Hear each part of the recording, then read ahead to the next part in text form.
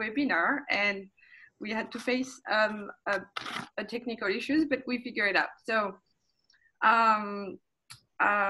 we are really excited to start this webinar series and to try to be innovative in this difficult moment. Thank you so much to our speaker Richard Fontaine, who has actually devoted a lot of his speaking time recently to the French-American Foundation. So thank you very much. And thank you to Megan Carroll, a great friend of the foundation, for also participating and trying very hard, like for the past 5 minutes. Megan will introduce Richard and moderate the discussion. So I'm going to say a few words about Megan before she starts. Megan is currently at the United Nations, where she covers counter-terrorism issues in Asia. She has served across the UN in political affairs, peacekeeping, and development. Megan was also appointed as a White House Fellow by President Obama, where she was part of the US government's response to the Ebola epidemic. She's previously spent 4 years in Sudan and South Sudan, with the Carter Center, UN and US government. Earlier in her career, she managed a human rights program at Harvard University and taught English in Japan. She's a Council on Foreign Relations term member and a young leader of the French-American Foundation. So Megan, Richard, thank you again for being with us today. And Megan, I will let you introduce Richard.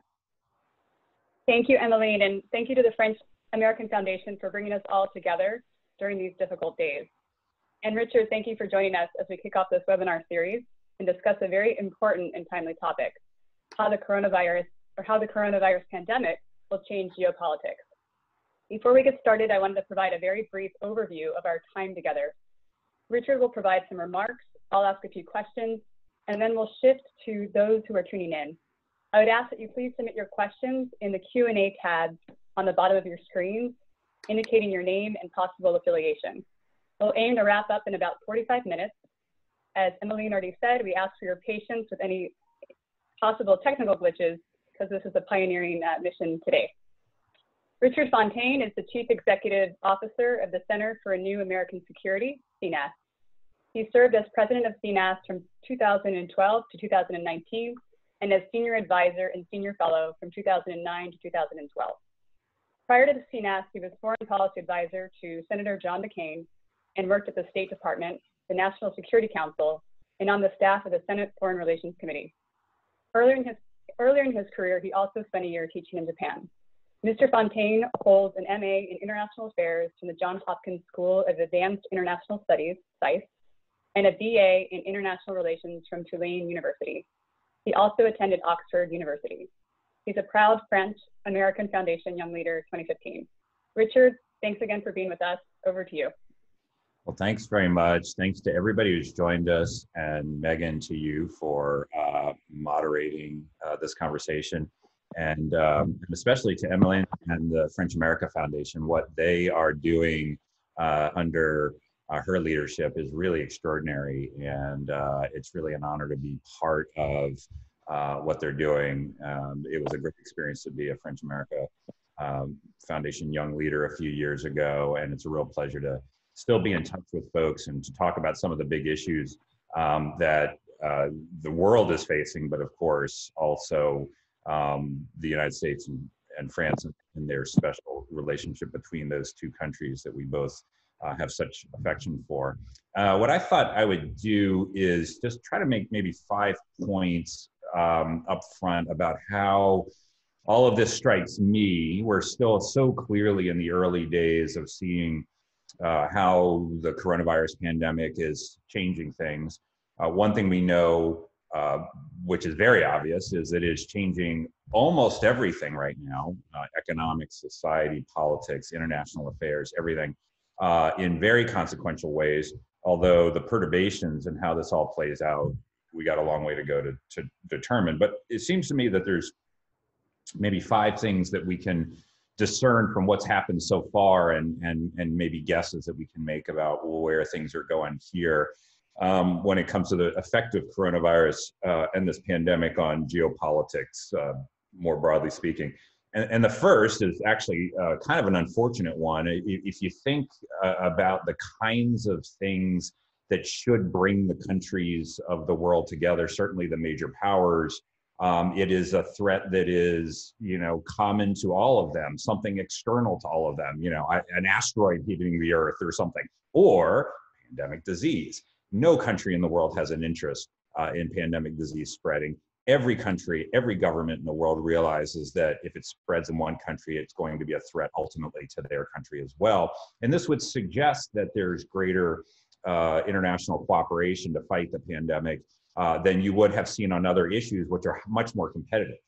Unfortunately, we haven't seen much of that really at all thus far. So last Monday, there was an emergency G7 summit meeting that was called at the instigation of President Macron. Although the United States is the chair of the G7 this year, it issued a wonderfully worded statement about how the G7 countries are going to work together and cooperate and collaborate. There was not a single specific time-bound commitment about how they would actually do that included in their statement. Today, this morning, there was a G20 call there that essentially ended similarly. There's a statement pledging cooperation, not a single specific commitment. The UN Security Council can't even issue a statement because China and the United States are going back and forth about whether to mention the origin of the pandemic in Wuhan province or not. And so what you're seeing, and that's at the level of high international diplomacy, but what you see more is countries closing their borders to others, barring the export of medical equipment to others, really tending to themselves. And what it leads to is kind of an every country for itself sort of approach to geopolitics right now, which is not maybe what many of us would have predicted immediately when you see this kind of common threat. There just isn't a lot of working together right now. May change in the future, but so far, no. Second, again, if you look at US-China relations, which of course is the issue that animates so much of the thinking among foreign policy folks in Washington and in the Trump administration, pandemic disease is the sort of paradigmatic example of the kind of island of cooperation that should be able to take place in this ocean of competition between the United States and China. We're always supposed to be able to carve out climate change, non-proliferation, maybe North Korea, some of these areas where we can cooperate, even though we're competing on all kinds of other things, technology, economics, the South China Sea, One Belt, One Road, all this other things. But again, actually, the pandemic seems to have accentuated the competition rather than to diminish it. The competition, the pandemic, certainly in China's approach to it, and to some degree to the United States' approach to it, has become just a new vector for this competition. And so you see China, spreading these stories about the Wuhan virus, the virus may have not actually started in Wuhan, but started in the United States. You see the Americans insisting on calling it, the Wuhan virus or the China virus. China trying to sort of win friends and influence people with its provision of medical assistance to countries. Jack Ma, the richest man in China, has been conspicuous in recent days in showing that his foundation has donated medical assistance to every single one of the 54 countries in Africa, for example. So this has just kind of accentuated those competitive dynamics so far. The third point here, which I find interesting, is that it shows still the primacy of governments in this geopolitical world that we live in. And so there's often discussions about, well, are we moving toward a world where, the government of nation states is not the primary actor, it's multinational corporations, it's networks of private sector individuals and civil society, it's super empowered individuals, it's whatever you might think it is, but it's pretty striking that it's only governments so far that are able to marshal the kind of health responses that seem to be necessary, including on the restrictive side and making people stay home and things like that. Everyone is calling, of course, for the U.S. government to use the Defense Production Act or sort of demand of the private sector that they produce things that would be necessary. And then, of course, it's only the central banks and the governments that are able to engage in fiscal policy that become the economic stimulants of last resort when, you know, our economy is on the verge of kind of shutting down. So it shows you just how central governments remain in the world of geopolitics we live in today. The fourth point that I would make is one that certainly is, I guess, maybe near and dear to my heart, having watched American foreign policy over the last couple of decades, which is we are constantly in danger of overreacting, not in the acute phase like we are now, but longer term, where we Americans have a tendency sometimes to believe that everything we've been focusing on was total waste of time, that we've taken a holiday from history, and that the entire focus should be on something else. And the most obvious example of this was after 9/11, where terrorism was clearly a major threat, maybe the biggest threat to the United States, but of course it was not the only threat to the United States and not the only issue, but the amount of resources, time, attention that went into counterterrorism at the expense of other things was enormous. Suddenly we were in a global war on terror, and we had a global counterinsurgency campaign and things like that. Then a couple of years ago, everyone in Washington sort of woke up and said, oh my God, we've been fighting wars in the Middle East. We've overblown the threat of terrorism. It's all about great power competition. It's all about China and Russia. We got to get out of the Middle East. We got to get out of Afghanistan. We got to get out of this counterterrorism stuff to the degree possible so we can focus on China and Russia. And now you're seeing some of that kind of go out the window, and people say, Russia, well, you know, this is we've been sleepwalking through the biggest threat, which is about pandemic disease. The point here is that when we get out of this acute phase, China still be around, Russia will still be around, terrorism, global warming, pick your issue. The United States and its allies remain, countries with global interests, and we'll have to do multiple things at the same time. And so we have to beware that we don't lurch too much from one thing to the other in ways that would be detrimental. And then the last point that I'll just make by this kind of way of opening here gets back to the transatlantic relationship and the French-American relationship. And it was President Macron who insisted on holding this G7 emergency summit, which I thought was a very good move. Before, it's often, people often dismiss the G7, the G20, these things as talk shops that don't actually accomplish anything. That's really not the case. There's been times in the past where they have been extremely effective. For example, after 9/11, specific commitments on counterterrorism issues or homeland security issues, launching PEPFAR, the Global AIDS Alliance, the G20 after the global financial crisis, agreeing on a $4 trillion stimulus, and some monetary policy coordination and things like that. So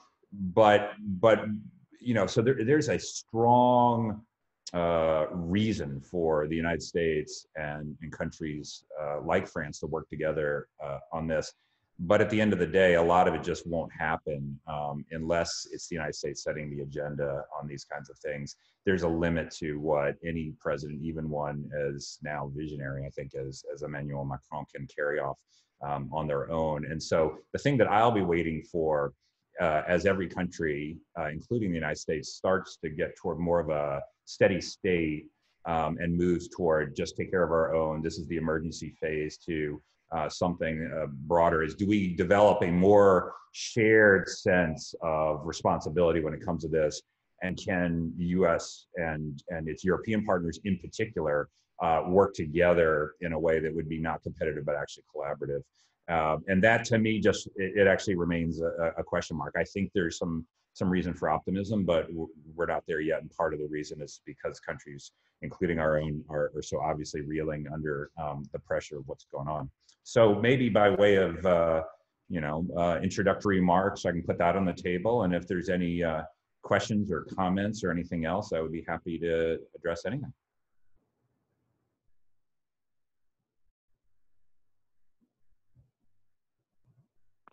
Thanks, Richard. I'll just start with some questions, and then I'm going to wait for some of the questions to come in from our attendees.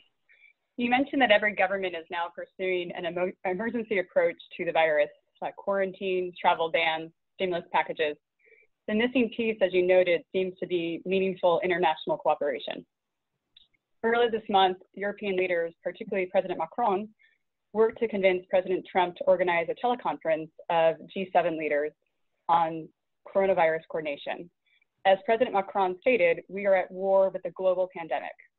For all the rhetoric that you mentioned about a shared global threat, to a large extent, the practice so far is every country for itself. What should the US and France be doing? Well, I think the G7 in particular was a missed opportunity. The G20 is a lot harder because you have China and Russia in the room. The level of distrust is far higher and things like that. The G7, though, could be a particularly useful vehicle for organizing things. And in that sense, I think President Macron was right that that's the logical vehicle to start with. And so, as the G7 stands now, there was the leaders meeting last week. There was a meeting of foreign ministers yesterday. They were unable to issue a statement, reportedly, because the United States insisted on referring to it as the China virus or the Wuhan virus and couldn't get the rest to agree, which is a pretty terrible reason for the G7 not to act because we're insisting over the use of a particular adjective. And so I think there's plenty of opportunities for American officials or anybody else who wants you to get in their digs about China's outrageous behavior, but we need to get beyond that and use the G7, among other mechanisms, to be able to do some things multilaterally. So what are those kinds of things? Well, the World Health Organization right now is hitting up celebrities and other individuals to try to fill the gap to fund their emergency appeal. That's the kind of thing that the G7 countries could fund with the stroke of a pen. They're looking for $675 million. They received about 125, 150 million, something like that. So they should fill the gap. The countries could look at not just the development of a vaccine, which is getting so much attention, but once there is a vaccine or even therapeutics that can be used, how do you actually manufacture those at scale and distribute those, especially in countries that don't have a lot of health capacity? That's the kind of thing that G7 could come around. And there's a bunch of other things that they could be doing, but that's a couple of ideas for starters. That's great. And we saw that happen with Ebola and some of the other epidemics and pandemics. Exactly. So there's seven coming together in a more meaningful way. Right. So there's not a playbook for something on this scale, but there is a playbook for multilateral action to try to at least mitigate the worst effects of this. But it would take a bit of a shift in attitude, not just by the United States, but by most of the countries that say, hey, look, last thing in the world we want to do at this moment is, help somebody else when we have such need at home. It does take a broader, notion. I mean, some of the areas of the world that once this virus gets going in South Asia and Sub-Saharan Africa, we could have, another major problem on our hands. And as hermetically sealed as everyone would like to think we are, it's clearly not the case. And so, even if you only care about yourself and your family and your own country, then you have reason to care about what will happen as this breaks out. If New York doesn't have enough ventilators, I can guarantee you Bangladesh is not going to have enough. Absolutely. I cover Southeast Asia for work and also with Afghanistan. And there's, as you know, basically zero health infrastructure in a lot of these countries, and it's terrifying. I'll move to the next question. You talked about 9/11. And as you rightly stated, some have argued that COVID-19 will be the biggest game changer for U.S. foreign policy and national security since 9/11, as it is the first crisis since 9/11 that will impact the daily life of every American. Once we get through this, what do you think will be some of the key lessons we can learn moving forward? Well, one key lesson is that we should pay attention to pandemic disease. I can tell you, and I'm as guilty as anybody about this, that in retrospect, there are warning signs that the national security policymaking community, both in Washington and in other countries, should have been paying more attention to this threat than others. It's not just coronavirus, but we've been through in previous years Ebola, H1N1. Zika, dengue fever. I mean, every couple of years we've seen something. Most of them have been able successfully to be more or less nipped in the bud. compared to what we're seeing now. But when you compare the effect on the daily lives of citizens of what we're going through now, even compared to 9/11, I mean, I was in Washington in 9/11 and was in my apartment building next to the Pentagon when the plane hit the Pentagon. It was a very rattling event, but I was in grad school and we all went to school the next day. It did not have as profound a change in daily life as this does now. So I think one of the very first lessons is, what are the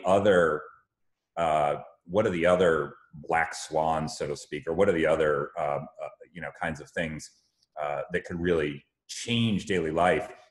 The looming one that gets attention but not action is global warming. And here it's just not clear to me whether an increased focus on pandemic disease going forward is going to make people more conscious of global warming's potential effects, because they say, hey, look, if pandemic disease could change our daily lives, and certainly global warming could do so in a way that is as profound and we need to deal with it, or if it will alternatively suck the time and attention and resources from global warming and any other sort of global threat that you might be able to think about, and put it all toward the pandemic stuff. And that's where I get back to this, like, let's pay attention, but let's not lurch so far that we pretend like there are not other issues out there. Thank you. I agree wholeheartedly. We talked about Europe, and I just wanted to go back to that. President Trump did not notify his European counterparts that he was going to shut the U.S. border before he did. Of course, there's a public health rationale for that, but is this kind of diplomatic disregard the new normal? Yeah, so far. Of course, I point out that it's not just the United States that's acted this way. I mean, European countries have closed their borders to others. Maybe they gave each other a heads up, but they did it nevertheless. And it was not clear to me at all that if their neighbors objected, that was going to mean anything. Our friends in Germany, the liberal state in the middle of Europe that is so committed to the Schengen zone and everything else, barred the export of certain health products, even to other EU countries, which, an EU lawyer on the phone may be able to tell me whether that's legal, but they did it one way or the other because basically it was Germany first. So all of a sudden you saw Germany first, America first, Britain first, that is the normal for now. I don't think that will be the normal forever, but I think it will be the normal for a while, simply because, the number one priority of every national leader right now is to arrest the virus spreading in their own country because of the health and economic effects that this is having. And that puts huge pressure to make decisions on the spot without much regard to your friends and allies. It's not ideal. And I like to think that we can do more on the collaborative side, as I said, but I think that is where we are for right now. You mentioned that nations initially refusing to offer masks and shutting down borders. Does this create more or less unity, in your opinion, within the EU? And is this a return of the nation state? Well, as I was saying before, I think the nation state never went away, despite all of the predictions for its withering. And if anything, it's coming back with further force because, one of the lessons of the last few years, one of the lessons from elections in the United States and all across Europe and in Asia as well, is that there are a lot of people who define their moral community as the nation, not as their town, not as their continent, not as some broader cosmopolitan global community, but rather their nation. And they would like to treat their nation with rules and favoritism different than they are willing to do with others. And so I think the nation state was already back. I think this will make it even more so. Rare is the European leader right now that seems to be trying to speak for Europe, right? As opposed to for the French, for the Germans, for the British, for the Americans, for the, whatever. And so I think this is going to deepen that. There's another factor here, which is at least theoretically possible. And you've seen little bits and pieces of that. And I just don't know how this will play out. But certainly this provides ammunition in Europe for this kind of right-wing nativist, anti-immigrant, kind of neo-isolationist sort of paradigm. Like, this is what you get from kind of throwing the borders open to people and diseases and goods and all these other things. We have to be hungry for the Hungarians. We have to be, and how much fuel that will give to that, it's hard to say. We're so new into that, and we'll see when elections start to roll around whether people effectively campaign on that kind of message. But I certainly think that gives ammunition to that narrative. Thank you. I have lots more questions, but given the time, I'm seeing a lot of questions coming in from our friends online. So I'm going to shift to some of these questions. We have one from Byron Callan. He asks, can you address state fragility in 2020, 2021? Besides COVID-19, there's been a collapse in oil prices, and this has been adding multiple stresses to some states and regimes. Is this a concern? If so, where is the greatest risk, and what could be done now to address these risks? Venezuela. I mean, the price spat between Saudi Arabia and Russia was particularly ill-timed, shall we say? And then this Saudi approach of we're going to flood the market with oil in order to show the Russians that if they don't agree with us on restrictions, then it will be terrible for them. And then ultimately we will, agree with them on something, and then the price will shoot back up to be even higher than it was originally. I mean, this is bad for all kinds of reasons. I'm particularly worried about Venezuela, though, which, the Saudi Arabias, the Gulf states, the Russians, others, they can get by for a while on very low oil prices. Venezuela has essentially nothing but oil. Its economy was already in free fall. Their health infrastructure was already crumbling. They're under sanctions. They're terribly mismanaged economically and politically. And this could really be the perfect storm for that country, of a virus hitting them with abandon just at the moment where the one thing that they sell is selling for a price lower than the price required, the cost required to get it out of the ground. It's pretty bleak. Thanks. Our next question is from Isaac. He asks, how might the international response have been different if it had happened pre-Brexit and pre-Trump? Well, there will probably be books written about, counterfactual books written for decades about that. That's a great question, great speculative question, right? Because we don't know. Brexit, I don't know how different it would have been, pre-Brexit. So if you imagine that, David Cameron was the prime minister now of the United Kingdom, and, rather than having voted to come out and abide by the same commitments for the duration of 2020, they had not voted and they were still abiding by those commitments. I don't know. It's hard to see how different that would have been. I'm sure there would have been some. I do think that had Hillary Clinton or, I don't know, Jeb Bush or somebody been president of the United States, I do think there would have been likely a pretty significant difference in approach in a couple of ways. One is certainly on this international front, that, if you look at the Obama administration, what it did with the G20 and international coordination after the global financial crisis, the Bush administration, what it did after 9/11, or in some of these other issues, PEPFAR and the AIDS pandemic and stuff like that, internationally. If you look at the Clinton administration, I mean, there was much more of or even in the George H.W. Bush administration, all the way back with Iraq, which was a very different kind of thing. But the instinct was always, get on the phone, call up your friends and allies, and let's rally the troops. And if we don't rally the troops as America, God bless everybody else, but they're not going to be self-organizing. They're just not going to do it on their own.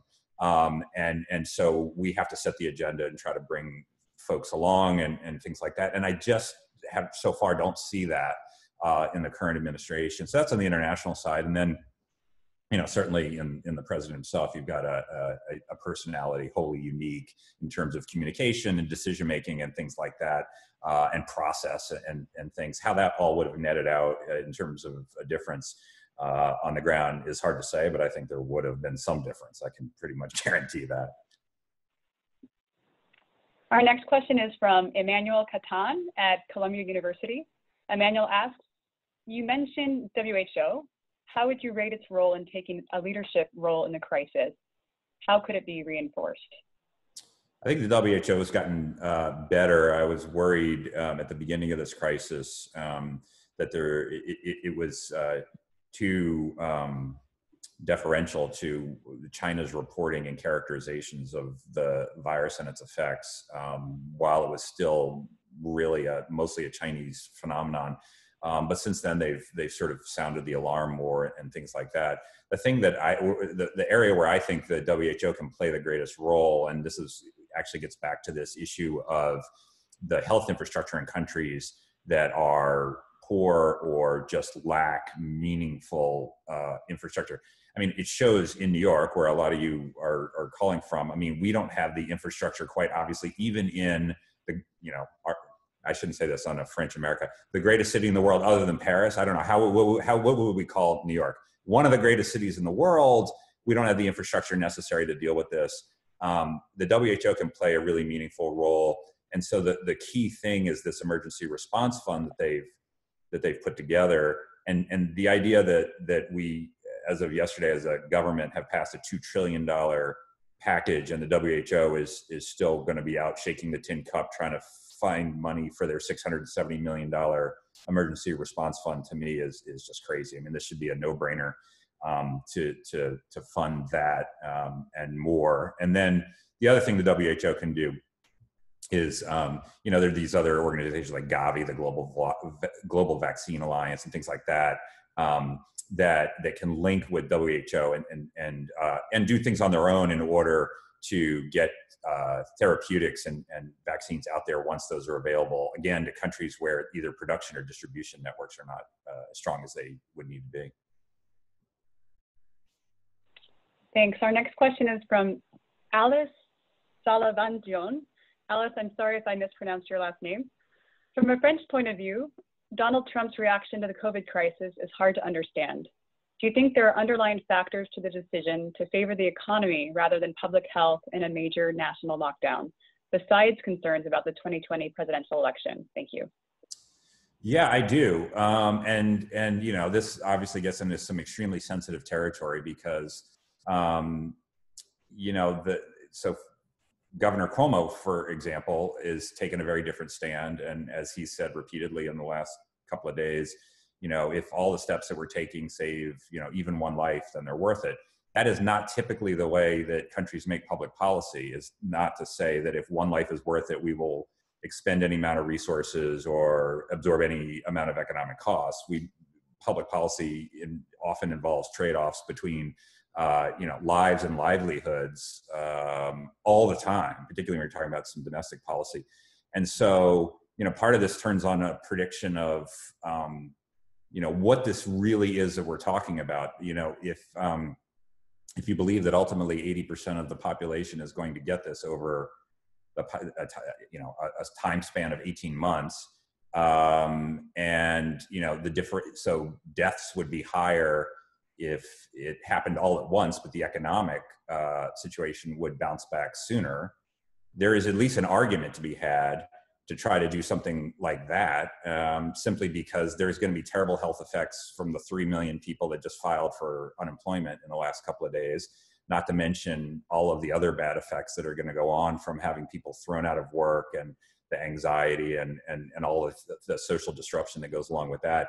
So I think what the government, and I have no qualifications to make these kinds of judgments, so I can't tell you what I would necessarily do or think. I mean, this is out of my realm of expertise by far, but I think what's on the table is multiple bad decisions, multiple bad outcomes, and we're trying to identify and decide what the least bad outcome is, weighing both the threat to human life, which is horrible, and the threat to economics. I see sometimes this being characterized as, people want people to die so they can add a few points to the Dow Jones or something like that. And I mean, to me, that's not really what's at issue here. It's not nothing to say that our economy would be in depression for 18 months with millions of people, if we got to 30% unemployment or something like that. So how you weigh one against the other is very difficult. And that also turns on what your scenarios are, what you think the trade-offs actually are. How many lives are you going to actually try to trade off for how much livelihood and things like that? It's a really difficult situation. But that's my more benign interpretation of where the president's head is. But, you know, it could also be that he just wants the economy to go back up because it would help with the election. I haven't talked to him, so I don't know. We have, yeah, I haven't. Thanks, Richard. Our next question came in from Emerson. He says, the crisis has exposed our extreme reliance on China for the production of goods, especially some with national security implications, such as masks. Two questions. I'll ask them one at a time. Will it be the responsibility of the American government to force companies that produce strategically important goods to relocate production back to the United States? Go ahead. Well, so on that, the answer should be no, and I'll tell you why. There's a lot of, I think, actually confusion coming along about this. The supply chain fragility is a real problem, as we see when masks are made in China or iPhones are made in China and people can't go to work and suddenly you can't get a new iPhone or whatever your supply chain is. But that's not the case because it's China. That's the case because the supply chains have a centralized production node. If that centralized production mode was in Manhattan, we would have the same effective problem if people couldn't go to work. So the issue, so there's two separate issues. One is reliance on China. And there, if you're talking about high-tech goods that can be compromised or things like that, I think there's actually a case to move that stuff out of China on its own merits, wholly apart from disease and these other things. But what we're talking about here, when it's talking about production of masks or something, are what happens when your supplier goes dark for whatever reason? And that's not just something that could happen in China, that could happen anywhere. And so the answer to that is not to move the factory in China to, you know, Nebraska and hope that Nebraskans don't get sick. It's to have more than one source of supply, to actually diversify supply chains, even and reduce the risk associated with supply chain fragility, even if that ends up increasing the costs because you're not getting the economies of scale that you otherwise get. And I think that's going to be the really searching set of decisions that companies make once the smoke clears from all this. The second part you've addressed a bit already was what will be the implications of this for the just-in-time JIT supply chain? Well, I don't know. I mean, that's a good question. I don't know. I mean, there's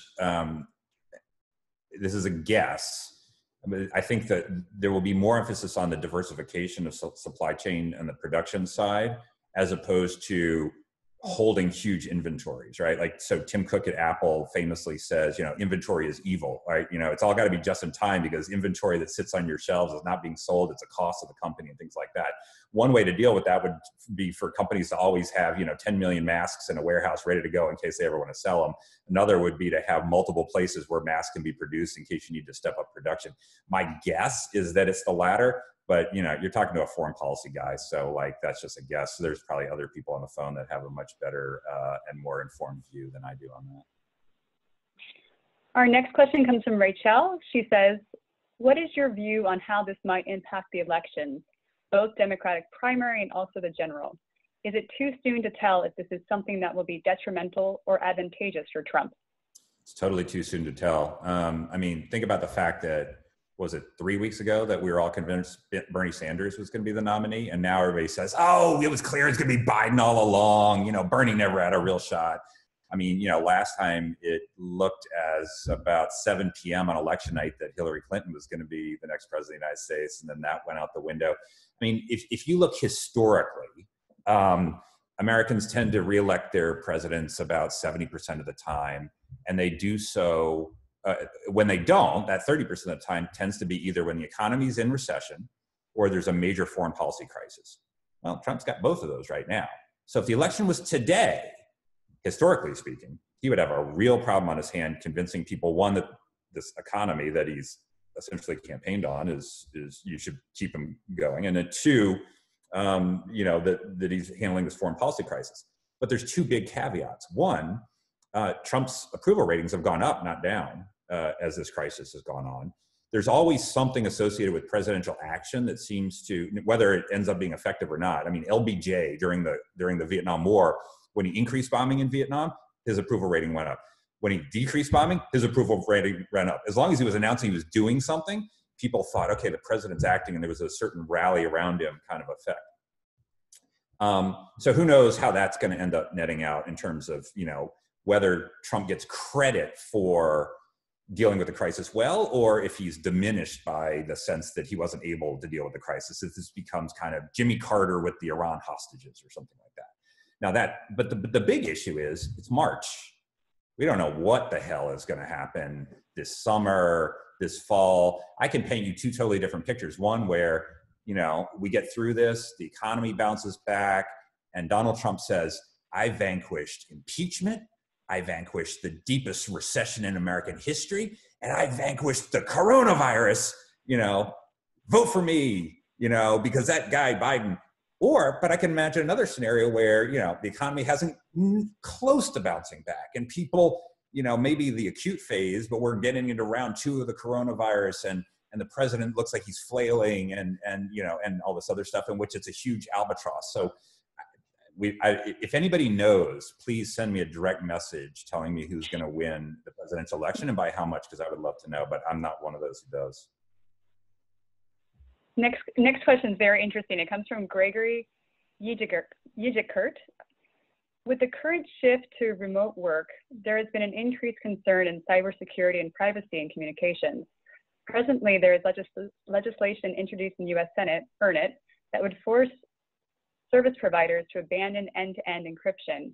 Can you share your thoughts on the potential implications of such a legislation being passed? Yeah, I mean, I don't think there's going to be that they're going to legislate away end-to-end encryption. I mean, this has been floating around for a few years now. I mean, back when James Comey was the head of the FBI, he would hold, you know, the cell phone in the air, and actually the district attorney in New York, same thing, and say, you know, we can't get through this because of Apple's and encryption, all of which started to come on board after the Snowden revelations. So there's been talk about forcing companies not to include end-to-end encryption or to have a backdoor available to government for surveillance purposes. At least when it comes to crime fighting, if not for national security purposes.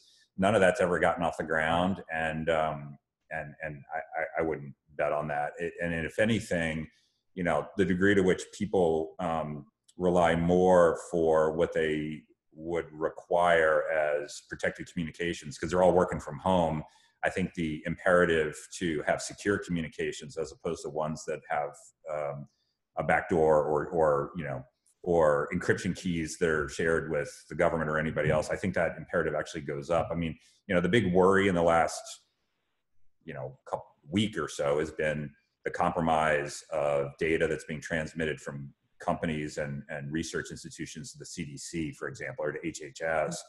Not, you know, do we have somebody who committed a crime, the evidence is on their phone and we need to crack it to get it. So I don't think that legislation is likely.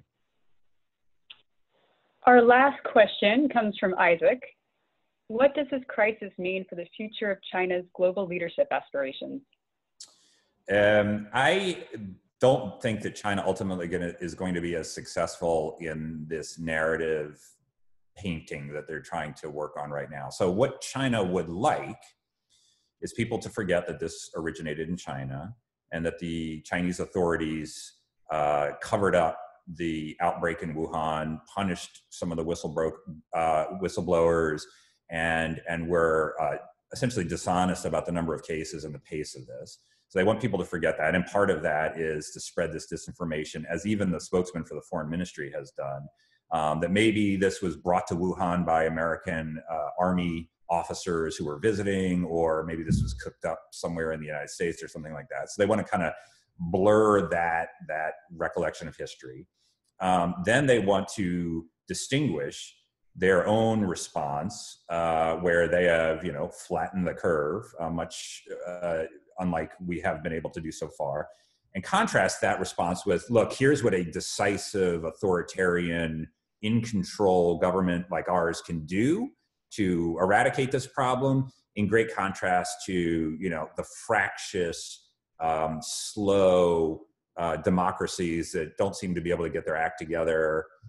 So that's part two. So one is distort the history. Two is contrast their own system with that of particularly the American democracy, but others as well. and say that there is a superior model and respond to these kinds of things. And then the third is to say the United States is not leading in the world and can't help you while China can. And that's why you see very conspicuously, plane loads of medical equipment landing in Italy all of a sudden, and landing in Spain all of a sudden, and going to African countries and things like that. And almost baiting the Americans to say, well, how much has America sent your way? And actually, it's the United States is going around asking other countries to send medical equipment to us. Now, again, history is important here. I mean, China, one of the reasons why there was a run on masks made in China was because China bought up its entire national supply and wouldn't allow the export to any country, including countries that had coronavirus cases.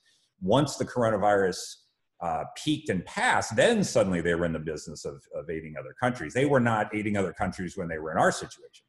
But these are kind of nuances, right? So that is what China would like. They would like to use this as a pivot to show that American leadership in the world is on the decline, that there's on the ascendance. I actually don't think they're going to be as successful as they may hope on this, in part because people around the entire world are following this pretty damn closely. And I mean, this is not a niche issue here. This impacts their livelihoods. Every country's leader who gets some aid from China is going to go out and thank the Chinese and praise them in a statement and say, yes, yes, and give us more. But how much that actually converts into looking to Beijing as the global leader of European countries, African countries, I'm skeptical that they're going to be able to convert. But that said, who knows? They're certainly betting on that, and part of this will turn on what the United States is doing to provide an alternative to that leadership. And right now, I'm afraid we're not really much in the game. I hope we will get in the game here in the future, because I'd rather have a world looking to the United States for leadership than to China. It's a nice note to end on, Richard. Thank you. Yeah, thanks for joining us, and thank you for everyone who joined us online. Great questions. We've run out of time. I hope everyone stays safe and well during this very difficult time. And Richard, thanks again. Oh, thanks. Take care, everyone. Stay safe. Bye-bye. Stay well. All right, everyone. I'm just filling in for Emmeline. She might be having some internet problems right now, but from the FAF staff, thank you so much for coming. We just want to announce that our next webinar will be on Wednesday, April 1st, on the impact of fake news on coronavirus, and how those two things are playing out right now with a member of our Transatlantic Forum, Sheen LaBay, who is a senior editor at NewsGuard Technologies. So again, thank you, Richard and Megan. This was great. And I look forward to seeing everyone next week.